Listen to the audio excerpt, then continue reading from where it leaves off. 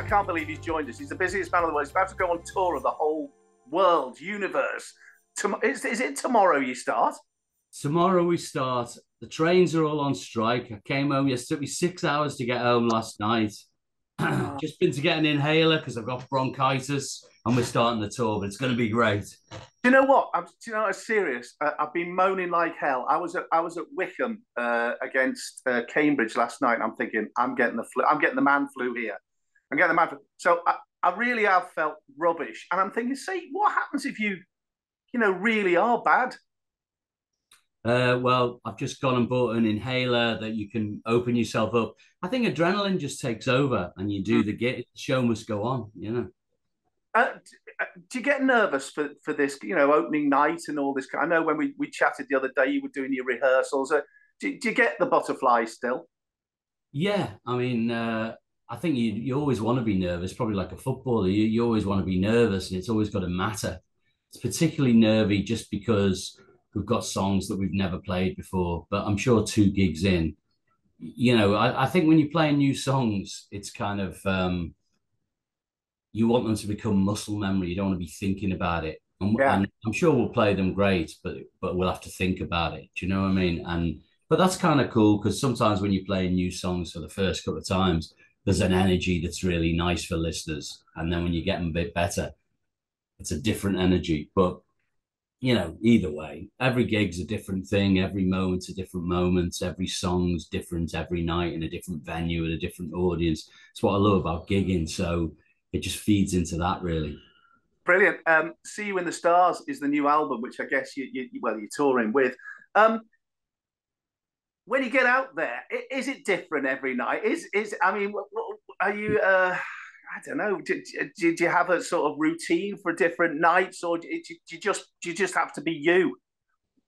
To be honest, every situation is different. You can be a field in Mexico with, and it's great, or you can be in Belgium, or you can be in. We're doing a tour of the UK, so it's probably not as. But every venue is kind of different in size and shape. The audiences are different. Different songs kind of are more popular in different areas. Sometimes, you've got a mixture of young people and old people. Some people like the older songs. Some people will love Seeing the Stars because it's been out for a week. There's been a lot of stuff online about it. So I think you have to blot all that out and do what you do and make it great. You know what I mean? And then every occasion is a different occasion in a different place. And unbelievably, so it's a real bore trying to rehearse your old songs. Yeah. But it has to be done. But then playing the old songs is an absolute pleasure, because they take on a whole new life for that 4 or 5 minutes. You are an artist. You're a sensitive soul at times. There's no doubt. You stick out a new album. The single is Sunshine. You're wanting to get people saying, "Hey, I really like it." What's the feedback been like so far? Feedback's amazing, actually. Sorry, that's proof that I'm ill. I just did that. I'll be doing it again it's the album's gone down. I was very anxious about it, to be honest. I wasn't sure I wanted to make another album just because, physically it kind of takes its toll when you're doing all the promo and the touring, and also, emotionally, it takes a lot to do an album. Not for a lot of people, not for everyone.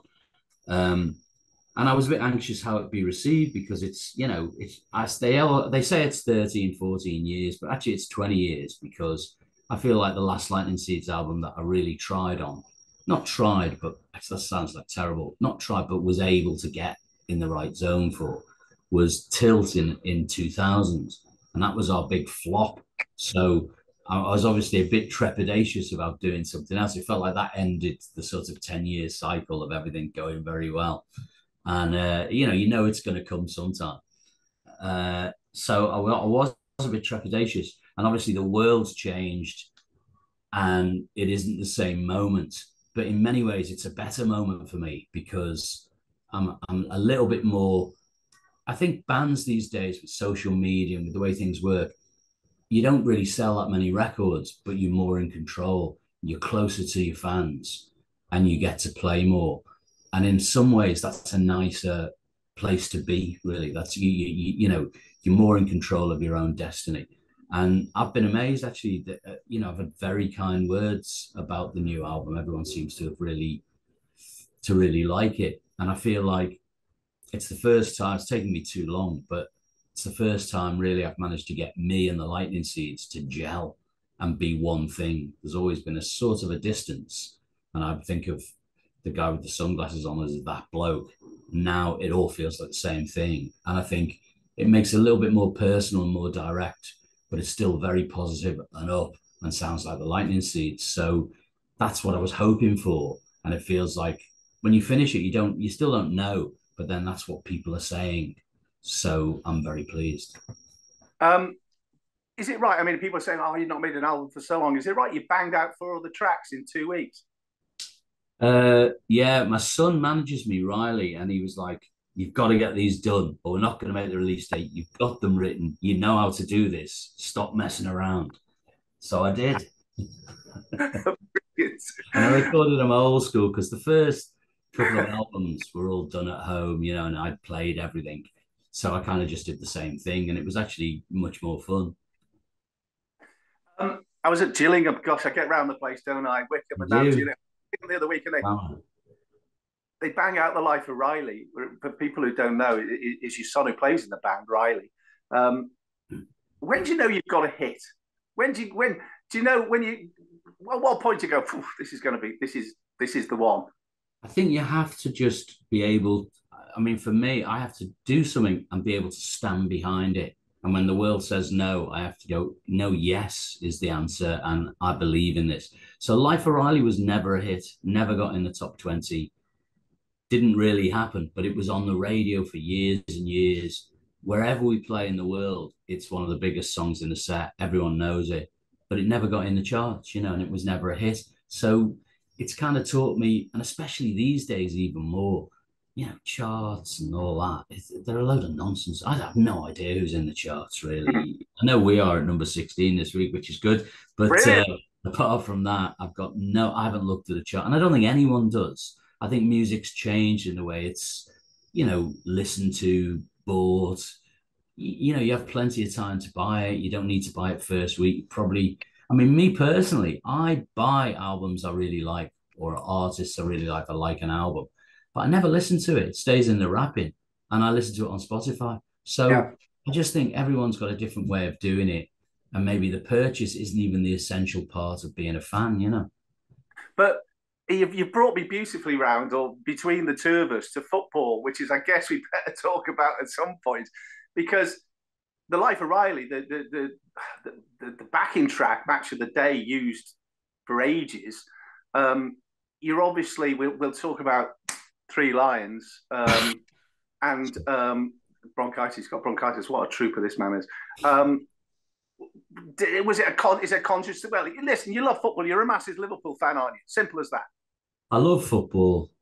I'm a massive Liverpool fan, and it's a strange thing that we have always. I mean, when I had my first couple of records out, like around the time of Pure, little indie label, even at that time in the north on Granada, they always used to use tracks for, I think it was called, I can't remember what the footy show was called, but whatever it was called. Kick-Off, I've worked on it for years.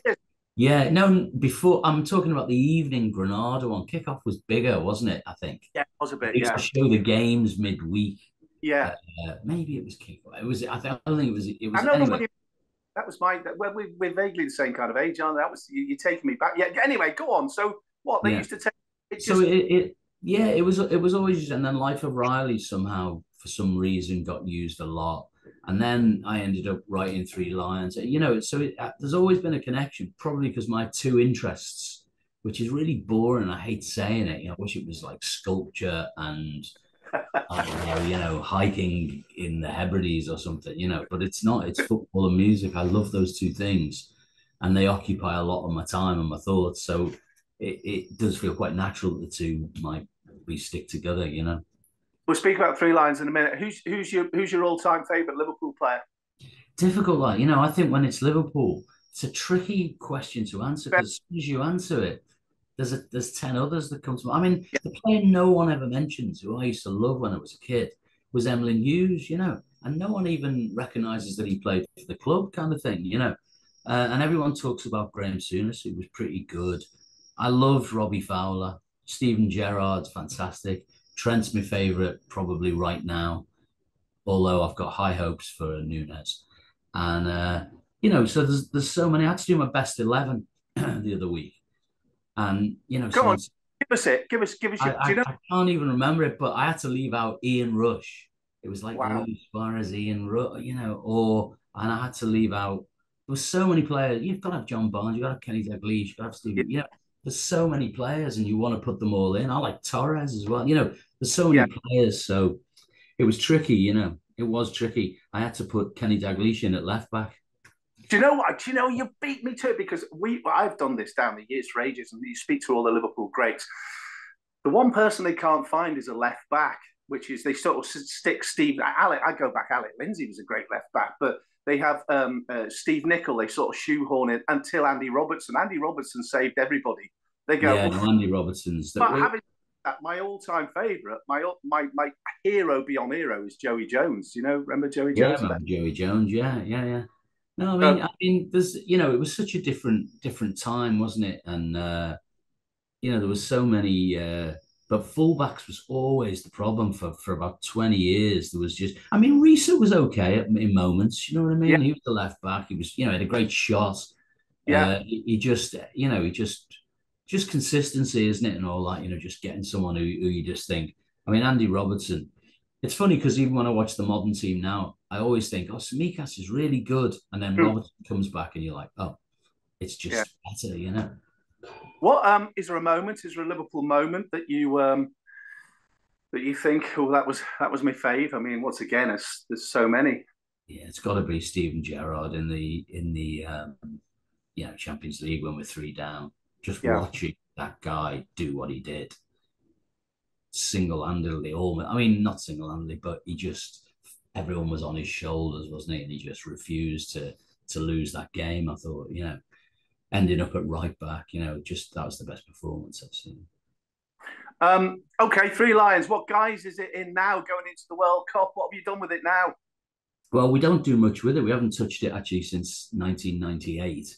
We only ever did two really, and so obviously we haven't touched it for 26 or so years. I don't know if that's right, 26, but something like that. But I think we were talking just because for all the wrong reasons that, it is a Christmas World Cup and that may prove to be a giant drag, but it might be great. I don't know, but it's all a bit weird. But we just thought the idea of a Christmas single and a footy single would be funny. So we kind of talked about it, but we didn't know whether we would do it. And then there was a lot of stuff online asking us to do stuff. And then when the Lionesses won, really, and they ran into the press conference and sang Three Lions jumping on the tables. And it was so refreshing to watch the Lionesses and to see how they were in the interviews. And then that sort of topped it off. And we just thought, we should really do something here. But yeah, I think it was them doing that really made us feel like it would be lovely to just, maybe, and it, not to replace Three Lions at all, because I think the 96 version is the version, but just because it's a one-off Christmas World Cup, to have just quite a funny reflection on that. So kind of a remix that does that, with the word changes. So I think we're going to be doing that. We haven't finally said yes, we'll do it, but we probably will. Once again, when you wrote that, did you realise it's a monster's the wrong word because that's a connotation, a wrong connotation. It's been sensational. It's been worldwide. It's anthemic, which I guess was the point of it in the first place. But did you sit down and think this is going to go mental? Not really, no. And it's constantly been great. I loved it when it came back in 2020, and a load of people who basically weren't born were singing, and there's loads of people at the gigs who weren't born in 96, so they just related to the 2020 World Cup or Euros, whichever it was. And, I love the way it recurs. The thing that surprised me most is that people in other countries think it's arrogant, because it's the opposite of arrogance. It's really strange to hear them say that. And you're like, if there's anything that's the opposite of arrogance, it's this, So I can't get my head around that. I was talking to someone in Australia and they said, "Oh, we regard it as very arrogant over here." I was like, "Have you got ears?" And they said, "Well, it's coming home." I was like, "Yes, the competition was coming to England. And it's a plea and a wish and a hope and a prayer, and it's a song about being a fan. And I think any fan of any sport can relate to it. And that's the genius of Frank and David. Really did the lyrics. And I always think comedians are so clever and so like insightful about people's emotions. And we knew that's what we wanted to do, but I think they wrote a lyric that is about, it's about losing, being a football fan. It's about, losing and being together and sharing the awful moments and the big moments, and that's the emotion that's in that song. On top of that, Ian, thanks a lot, mate. All the best for the tour. Lovely talking to you. Sorry it took a while to organise.